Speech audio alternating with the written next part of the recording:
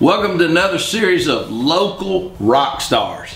Today we're with Ben Ortlip. He's my rock star when it comes to things going on with culture, like culture at your business or culture in your family and things like that. So Ben's agreed to be with us and talk to us a little bit about what he's discovered about culture. And so Ben, thank you for being here. Absolutely. And tell us a little bit, how did you kind of get to the point to where you thought, you know what, culture is something that I really think we can go deep on? Well, I wanted to know what culture was. I've been writing leadership and management content for all kinds of different people for many, many years. And then I started hearing people talk about culture. I remember one of the magazines that I was the editor of for a season. The theme of the whole thing was culture. And I remember thinking, wow, that is... just the word has kind of a vibey feel, and so culture came onto the scene as something that everybody was talking about. But I remember thinking, I didn't really know what it was. I just knew that it was the word that you used when there sexy. When you couldn't put your finger on something that made an impact on you, you would call it. It's just the culture, and so I noticed everybody talking about that. And the way my mind works, I couldn't help wanting to sort of reverse engineer. Yeah, but what is that? What caused that feeling of, hey, that's their culture? Because when the culture is bad, you just know you don't want to have anything to do with it. And when the culture's good, you just know that I don't know what it is, but I want to be part of it. So who are some good cultures? Who's some companies? Well, I mean, everybody talks about Google. Google's a great culture. Chick-fil-A has a renowned culture. And I think one of the things that consistency is one of the things that people notice about it. That's when they say it's just their culture. We all run into hit or miss people who do things well and then something doesn't happen well. We never say that's their culture. It's only when we see consistently something happening that we become convinced that it's really in their DNA. That's what we mean when we say it's part of their culture. We're talking about some kind of a brand DNA that, regardless of the artifact that shows what it is, we just know that it's reliably going to come from them no matter what happens. So what are the main parts of culture? What are the main pieces of it? Well, ironically, culture is just the byproduct of the same old blocking and tackling that we've always done. The challenge today with producing culture on purpose is that the complexity of the world today, there's so many moving parts that it's really gotten more and more difficult to predictably produce an outcome. If you have a company with 20 employees, how can you just get farther and farther away from the customer encounter? And so how do I make sure that what I want to happen happens? So the charge is to try to create an organizational culture that's similar to what you would be if it were just the you culture standing there interacting with the customer. And it's, but at the end of the day, when you're running an organization, the way that you create culture is through the same disciplines of management and leadership. And it's not so much about creating the vibe around your company the way a lot of people think it is. That if we have different colored balloons, then we have a fun, festive culture. Or if we have, library books everywhere, then that gives us, a studious culture. Or it's not that at all. And there's another topic here that comes up immediately when you start talking about culture, and it's engagement. And now that's a big word in big companies, right? But engagement happens right here. And you'll notice, like if we started talking about bass fishing or something like that, there would either be an attraction that would create, that would draw us both to this topic. Because we liked it. Or if we were talking about ballet, maybe, I'm not saying there's anything wrong with ballet, but depending on what it is that's teed up, right? The core value that we're teeing up, any one of us would either be naturally drawn toward it or drawn away. Well, engagement is that thing that draws us to something or not. And so there are things, when you go back to this organization, when you got 10 or 20 people there are things that you can do to create engagement. engagement's like a magnetic knob that you can turn. Wow. And it causes people to come to this thing that you're creating together, or if you neglect it, it causes them to drift away. Wow. And so what you are as a culture, your cultural DNA or your corporate personality, it could be anything, but it's still the strength that always revolves around the level of attraction that you create to them. And that's like with employees as well as customers? Yeah. In the old days, it used to be that an organization would be whatever it was on the inside. And then you would fly up to New York and go to Madison Avenue and see one of the ad agencies there, and you would purchase an external facing brand. And they would give you a logo, they would give you a fancy headline, they would write a jingle and sing it for you, they would create a label that goes on your product, and it had nothing to do with who you were as a company. It was all based on the research out in the marketplace of what they discovered that customers would be attracted to. Well, nowadays, because of social media and the internet and how connected our world is, that internal culture has to be exactly the same as what's on the front label. And got to match. And if it's not, then you'll go down as a hypocrite within a matter of weeks, because people will point out the inconsistency between what you're trying to sell us and who you really are on the inside. So those things they have to match each other. And so the goal today is to create a strong culture, and this has never been this way before until in the past 10 years or so, but you create a strong culture, and some people call that the brand inside. Mm-hmm. And then that emanates through the corporate workplace, and by corporate I just mean your company workplace, as well as out to the consumer's perception of your brand. So if I work for a company, can I kind of, are there things out there that say this is what I'm kind of looking for in a good culture? Are there certain things I'm looking for, maybe if I'm older or if I'm a millennial, or to be hired there? Yeah, well, no, if I'm an employee and I want to say what am I thinking if I think I'm in a good culture? What makes that from my employee standpoint? Right. Well, if you're an employee somewhere and you love the culture, it's simply because it's meeting your needs. Okay. And those needs, and this is funny to say this, but the key to creating engagement that therefore creates what we consider a strong culture is meeting your needs. And so that's part of the magnet, right? In a way, the whole magnet is it's the same thing when we're trying to create magnetic tension with a customer. The same thing is used to create magnetism with our employees. And so I look at you the same way I would look at a customer, and I say, okay, you're my employee, what do you want? Well, I know the first thing you want is a paycheck. Right. And so, that's obviously one of the... so I got to be happy with what I'm getting paid. You've got to be happy with what you're getting paid. And now, a lot of the biggest, strongest cultures are cultures where that's not necessarily the case, but I'll get to why that is in a minute.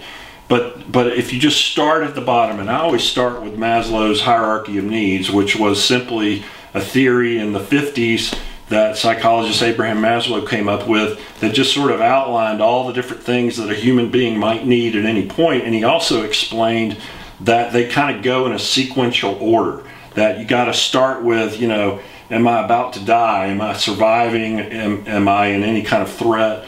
And once those questions are answered favorably, then people begin to evolve up into different kinds of needs, all the way up to what we would consider psychosocial needs or existential needs, maybe philosophical needs.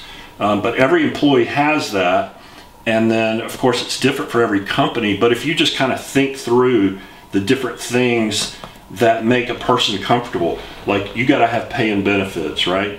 You've got to have an operational system. When I give you a job and tell you to go do something, it can't be too frustrating. In fact, it has to be kind of satisfying to be able to nail it when you do the thing the way you're supposed to do it, and all the systems work. If the printer's broken all the time, or if you have to fax things to 7 different locations and you end up missing supper every day, those are operational things that contribute to how engaged you are with the workplace. And then there's also you know, workload is one, stress load is one, how well I match your personal strengths to the job that I assign you to do. Right. So there's all of these just sort of basic blocking and tackling qualities. Things, and the reason we never think about these is because 9 times out of 10, most of those are just naturally in a good place. And we miss it a lot of times when later on, you know, things start to go haywire, we're not really sure what it is. And when I go into a company, I actually assess for 15 categories or checkpoints. And that's just more than the natural brain thinks about. So if you don't have a framework to draw from, then you're just kind of going to say, well, he's not really happy right now, and I'm not really sure why. And he probably doesn't even know exactly why. And then once those bottom things are in place, you know, people sort of, like Maslow predicted, that there's sort of a next level of need that starts to show up. And that's when people like you say, you know, this is a good job and everything, but I kind of want to move up in my career. And so, you know, the ability to advance your career is another one. And you know, you also need to know the vision of where this is all leading. You know, this can't just be same day different. What's my future or something like that? Well, not just you, but where are we going as a company? You know, I'm pedaling really hard right now. Is the finish line up ahead anywhere? So you kind of, and I think in terms of 3-year increments, that's a lot of companies do a 3-year strategic plan because that's about the right frame of reference for people to be able to understand their personal context and how what I do today is impacting something. If it's 10 years, then it feels like I'm out in the middle of a desert, you know, pedaling, and every stroke of the bicycle just doesn't even make a difference because the horizon looks exactly the same. So there's things like that. Another thing that employees need to feel like, you know, this is a great thing and I'm glad I'm here. And you never know when these things are going to show up, but they show up. That you want somebody who is helping you develop yourself personally, and not just allowing you to develop personally, but somebody who comes alongside you and says, yeah, we call it developing others. And so, you know, maybe I've done things in some companies, they develop a whole career track. Like you may start out as a salesman, and then you may move up to an account rep, and then, you know, so on and so on. So, you know, if I as a company owner have done all of these things to think about ahead of time, to lay out some stepping stones for you, then that sort of is a signal to you that these people are looking to help me do the thing that I want to do.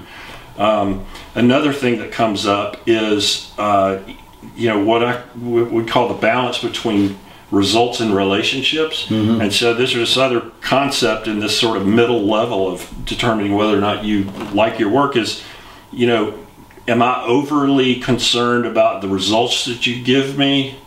Or do I care about you as a person some too? And on the other extreme, if I only care about you as a person and ignore the results, then a little alarm's going to go off in your head. And so this is just an interesting thing about psychology, is that, you know, we're all wired to look for these things, and because you have a natural quest to experience fulfillment, and accomplishing work is one of the things that helps you experience fulfillment.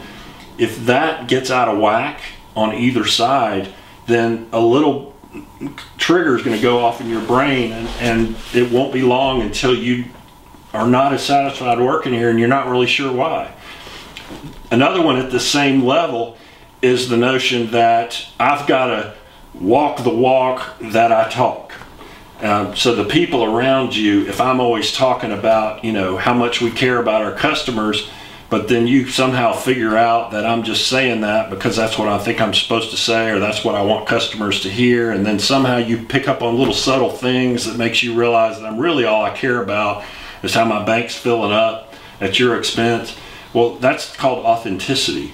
And so there has to be something genuine about the workplace that's just consistent between the values that we proclaim and what comes out of me naturally. So whatever this DNA is that we're going to choose for our company, it really has to trace back to a little bit of my DNA as the owner of the company. And so, in fact, when I do leadership models for companies, it actually begins with a deep introspection with the leaders of the company. because, and we go back and we ask them their first memory as a child, and all the way back to try to figure out what makes them tick, because that's what's going to naturally come out of them when they lead this company, and it needs to be what the company is trying to say naturally makes them tick. Yeah. So that's how it gets consistent. I got you. So is there any difference if you're trying to hire millennials versus anybody else? What's the main key on that? Huge difference. Now, a lot of companies don't even get to this, because everything I've described to you so far is accomplished through the disciplines of management. Like if you study and understand management, you will understand the basic blocking and tackling. I've got to cover pay and benefits. I've got to have hiring and training, has to be clear. I've got to be able to select people a certain way. I've got to have operations that are all dialed in so people don't get frustrated. I've got to make sure their workload is a certain way. I've got to make sure their stress load is right, and I've got to make sure that they're put into the right position that matches their skill set. Everything I just described is a management skill. That's the byproduct of being a good manager. And you have to go to management school or read a book or whatever to learn how to do those things. If I do those things, then you've accomplished what we call a management culture. Okay, which isn't great, but it's a good start. Right. Once those are in place, then we move up to things that are achieved through the skill of leadership. And that's where I talked about vision, because you got to know where we're going in the next 3 years. I talked about, working to develop you and help you develop yourself. There has to be a sense of relevance and innovation as part of leadership. This idea of balancing results and relationships is a leadership skill. And finally, being authentically connected to who I am and the things that I'm suggesting that you do. Those values have to be consistent. That is leadership skills. Most companies are still wrestling with that. And remember, Maslow told us that we wouldn't get to these millennial skills unless these things are all in place. In other words, you could put all the millennial trinkets around the workspace, but nobody cares about that if their paycheck's unsatisfactory or something like that. But to answer your question, something that's different with millennials is that, and it's really not a millennial thing as much as it is just where society is in terms of its development. So they don't shoulder all the blame then, right? Well, civilization as a whole, if you think about it, it's now been coming up on 200 years since the Industrial Revolution. And so what that means is canned food. There was a time when there was no canned food, and that's this stuff down here. It's like, where's my next meal going to come from? Well, several generations of having food not be a big question for everybody goes by, and just like so that's automatic. We just assume that. Yeah. Well, we take it for granted. Yeah. So it's what we call a commodity now. Okay. And actually, so is my career advancement and everything. All these things that leadership provides. We've been reading leadership books for 50 years now. So all those things are commodities too. Most of the kids coming up today think, yeah, I'm going to go to college and I'm going to get a job. What's the big deal? If you go back 75, 100 years, that was not the attitude that people brought.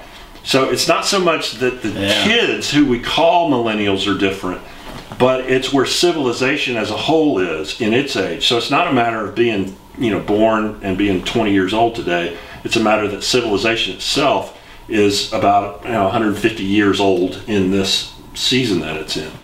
So just like Maslow described, once we get to where we think, the can of food is a commodity, and my career path and future and understanding all the things, leadership, it gives me a little bit of esteem to have a title the way leadership does, and it lets me know that I can build my life and fulfill the American dream. Once those are in place, only then do we start to see what we call millennial desires. And that's why we blame it on the generation, but it's really a byproduct of where civilization is right now. You and I are millennials too, even though we're outside of that generation, because there's something about us that's starting to reach this next level. All right, so what is this next level? This next level is something that Maslow had a name for, the psychologist that I was telling you about. He called it self-actualization. You know, maybe a better word for it in our terms is just self-realization or self-expression. But it's this idea that, you know, once we have food in our belly and once we have, you know, a retirement account in the bank, now we're starting to sit around and think about the significance of who we are. Right. We're starting to think about, how do I, you know, what's my purpose and how do I matter in the world? And so that's when we reach the next level. So only if all these other things are met, which they are for this generation, and now we're all of a sudden looking at these self-actualization desires. And I'm going to tell you what they are in a second. But what you have to realize is that this is the first time in the history of mankind that the majority of the workforce has reached this level in what Maslow described as the hierarchy of needs. In other words, there's always been some people who were self-actualizing, you know, certain members of royalty, maybe, certain artists who were entertainers. Yep. But now we're looking at the core workforce is made up of, or at least in part, people who are self-actualizing. So even the bottom of the middle class has commoditized some of these things. Right. And so they're starting to reach that place where they're asking identity questions and significance questions and things like that. Well, there's two ways that need can get met. I can either come to work and punch the clock and then go do what I'm really concerned about, or smart companies are the ones who try to embed those into the work experience for people. Mm-hmm. And so this is what Google and Facebook and some of these Apple, some of these companies that we all look at and go, wow, what a great workplace, because they're building these desires into it. So what are these desires? They're real simple. I don't want to just do a job. I want to master a craft. And so even though it may be just putting paper into the printer, you know, there has to be something about that that makes the way I do it special. And you'll notice that, you know, lately in the past 10 years, there's all this emphasis on craft beer and things that are craft handmade. You know, there's sort of a return to the way things were before the industrial machines made them for us.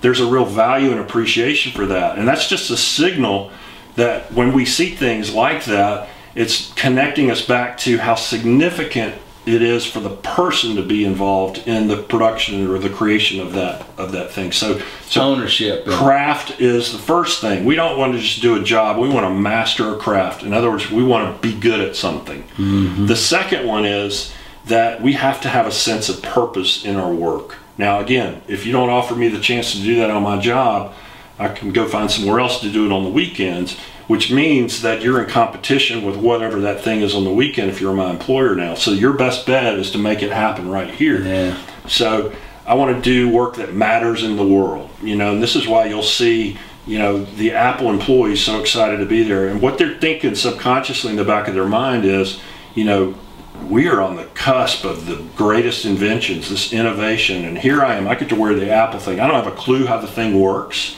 You know, all I know is that I get to stand here and be identified with this company that matters in the world right now. Right. And so that's satisfying my desire to matter in the world or to be part of a cause. Some people consider their cause to be a cosmic thing or an eternal thing. You know, they may want to go into ministry or join the Peace Corps or do something that we would consider truly transcendent. But it's just as easy to solve that by letting people do anything that matters in the world. Companies can get involved in that by, you know, building that into their company, by celebrating that value. Some companies do it by borrowing from another. They may adopt a nonprofit that sort of shows up all the time in their experience. But that's how you build cause into the company. So we said you want to be good at something, and we observed too that you want to belong to, we said that you want to be good to something, and we observed too that you want to believe in something. So those are two. The third one is what we call community. So we got craft, cause, and now community. And this is intuitive, you'll recognize it. It's the sense that I don't want to just show up and do a job, that I want to be a part of this community of the workplace. I want to have relationships. I want to have a role that is unique to me, that not just anybody could do. I don't want to be a number. I don't want to be a cubicle guy. Right. That I want to be part of a team. And so this is a subtle shift for a lot of companies. It just simply means that, you know, I'm going to create a sense of belonging. I'm going to celebrate team unity. I'm going to celebrate the accomplishments that people do together. That's something that a self-actualizing worker wants that they didn't really have 50 years ago as much. And so craft, I want to be good at something. Cause, I want to believe in something. And community, I want to belong to something. Those are the three desires that are new to this generation. Because of the self-actualization. And we call those the traits of the millennial. And the because we as parents gave them all that stuff and all made them good on those two levels, and now they're looking for that third level, if you will. And so if you've got millennial employees, obviously it's not going to do you any good to focus on those three if you don't have you haven't mastered these down here. And I'll tell you, even with the big companies that I work with, 99% of the time is spent down fixing gaps that are existing down here. And here's the thing, the results when we fix these things are astronomical. And it's just amazing because nobody's ever thought about them as a holistic unit. Yeah. That they're what we call, this whole thing makes up what we call the employee value proposition. Okay. And if I offer you a proposition that has so much value, it's going to magnetize and draw you into whatever it is I'm trying to create, because he who feeds leads. Mm-hmm. And when I do that with 10 employees, now all of a sudden I have what you call a culture, and people look at that and they go, I don't know what that is, but it's just in their DNA. And all I've done is I've figured out what makes you tick, and I'm pushing all the right buttons so that I keep you engaged in your work. That's the bottom line, really. Yeah. So, you know. And the return on investment is just so much there. Well, do you find the people that are bringing you in, the people at the top, do they get re-excited about what they're doing with the company? You know, it's funny because this is viewed as such a soft thing. You know, it's people think of culture and they think of HR initiatives and things like that. Well, these aren't HR initiatives at all. This is the first time that people are looking holistically at the whole picture. You know, one of the reasons that the return on investment is so just astronomical, I'm talking, it was 5,000 to 1 in the first company I introduced this. Within 3 years, they went from growing at 5% to growing at 30%. And this was a larger company, but the dollars were just, the return on investment to them was enormous. Well, people get, you know, the reason that there's so much opportunity here is because, not because it's this new turn that if we figure out, but it's because we've done so poorly at it up until now. You know, Gallup started measuring engagement in 1990, and the first year they measured it, it was something, you know, in the 20% range, which means that 80% of the workforce is not engaged. Yeah. And, you know, some people say that engagement accounts for 40% of the productivity or the output of an employee. So imagine, you know, if I'm paying somebody $10 an hour, well, 40% is a range of, you know, $4. So I may be getting $8 worth of work out of you. Or if I've got a great culture, I'm getting $12 worth of work for the price of $10 an hour. So there's a huge swing, and I think it's even bigger when you synergize all the people together who are all on the same page and engaged and excited about what they do. Otherwise, you wouldn't go from 5% growth to 30% growth with the same people in 3 years. Okay, so Ben, I remember when we were talking before, you were telling me about Thoughtmosphere. Yeah. Tell our audience a little bit about Thoughtmosphere. Give them a little piece of it. Yeah, so probably people didn't even, they're thinking they didn't hear the word right. It's Thoughtmosphere. And it's just, you know, like an atmosphere is the air we breathe. Thoughtmosphere is this, you know, the thoughts we think. If they were to form a bubble around your head, like a cloud or something. If I could see like a bubble around your head of all the things, hair on it, all the things you're thinking right now. You know, it's very similar to like if I had a space helmet on. You know, that everybody's head is surrounded by whatever's on their mind. You know, so that's just sort of the word picture. And the reason that's important when it comes to culture is just the way people are. That, you know, we live in an attention economy. So you know, whatever I do is closely related to what I'm thinking about. And this is stuff that's been studied by psychologists for years, but it's even more predominant now because we have all of these, you know, different messages that we're processing at every given moment. Right. All right. So in other words, if I were to, you know, talk about something, or, you know, in other words, I could even change the pace of your work just by the soundtrack that I create around you. If I sort of talked slower and created this environment where everything was methodical, and, you know, after a while, that would begin to impact sort of the pace that your brain processes and the way you do things. I can do the same thing by emphasizing certain things. If there's something that my company's passionate about, well, I need to play that like a soundtrack in your world. Oh, okay. And if I surround your world, make it part of me. Right. And so here's the thing. Most companies under-communicate by 300%. And I think that's according to one study. I think it's actually 3,000%. Because, you know, in the past 50 years, we've gone from 3 TV channels and whatever your local radio picked up to 1,000 channels on your TV and internet and everything else. And then, of course, all your friends have their own channels now, their Twitter accounts and everything else. So we are constantly bombarded with different messages. And the one that you're thinking about is which message. It's not the one you care about the most. It's the one that just showed up. Yeah. And so if I'm running a company and I've got 10 employees, I have no control over what they're thinking at any given moment. But if I think like a media company and I begin to plot and strategize ways to trickle in the things that I want you to be thinking about, and, you know, the old school way of doing this is the bulletin board, you know, and then I'll hang out with you by the water cooler and we'll look up and see something that's supposed to be important, and then, you know, we'll go right back about our lives and nothing interrupts us because we didn't have cell phones. Right. But nowadays, I've got to think about ways to introduce in a relevant way the things that I want to reinforce. And so we'll see a lot of companies going back to morning meetings, afternoon meetings. Okay, meetings themselves can be boring, but we'll see companies investing in videos.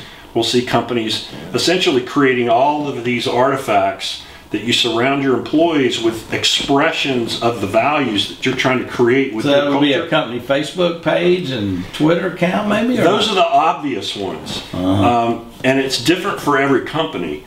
But there has to be ways, like I'll give you a couple of examples.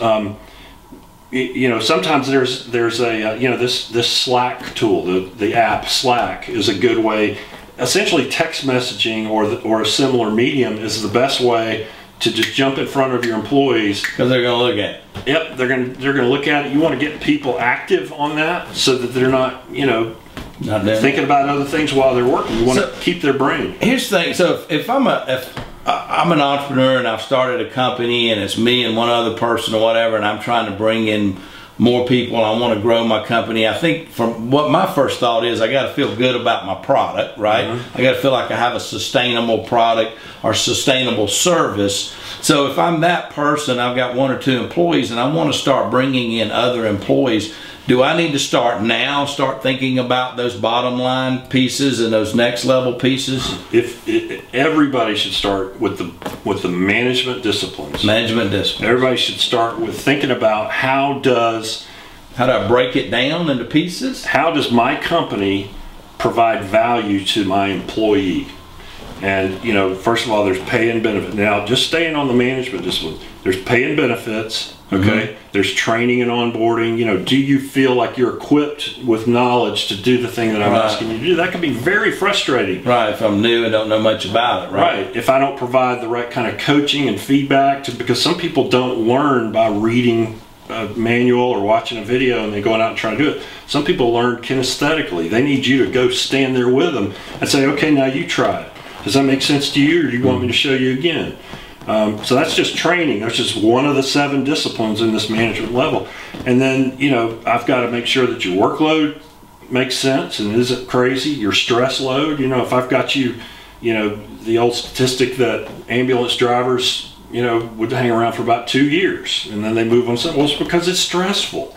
You know, so I've got to pay attention to balancing the stress load, all of those management disciplines. But if I'm young, each time I bring somebody in, I got to think about that with that person. If you create the system that, as a management system, then they just creates value for you, then I could just drop you in there. This is why that part's not necessarily scalable. It doesn't have to be scaled to work. But I just create this system, and once I've built it one time, I just have to maintain it. And then I can move up to the leadership disciplines, and then I can start thinking about more advanced things to meet your more advanced needs. That makes sense. Okay, so this has been great. It's been real helpful and knowledgeable, and I know a lot of our folks are going to get a lot from this. And one of the things I always like to ask people when I kind of finish up is, I want to know how you think. I want to know what your tape is. I want to know what you say to yourself when you're in front of something that's adverse or you're trying to pep yourself up. Do you have any self-talk? Do you have a tape that you play? Well, everybody has self-talk. The question do you have a certain self-talk? Do you script your self-talk yourself, or do you let somebody else write the script for you? Absolutely. Well, I mean, what are some of the things you say to yourself? I'm not a perfect person, so I'm not trying to say that I don't ever have any negative thoughts. You know, I just have shared with you before how certain circumstances come up, and I immediately start worrying about them and everything.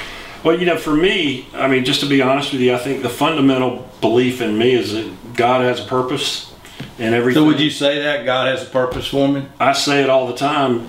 How many times a day do you say that? Well, it depends on the day. But it's kind of like pray without ceasing. You know, that just has to be the attitude. That's your walk. And you know, if you look on the whiteboard around this room, it won't take long till you'll see a statement of affirmation similar to that you know, in some form or fashion.